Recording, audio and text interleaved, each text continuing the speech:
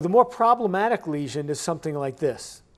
This is a 69-year-old female, right upper quadrant pain, and she's got, at least on this image, 2 cystic masses. One of them looks like nothing to worry about right there, but this other one is lobulated and it's got some internal septations, no solid enhancing components. What do we do about this one? Well, this one actually underwent surgery because of the pain, not because so much of a suspicion of anything bad going on here, and this turned out to be a simple hepatic cyst. So when do we start to worry? Here are the things that make you start saying, this could be something bad.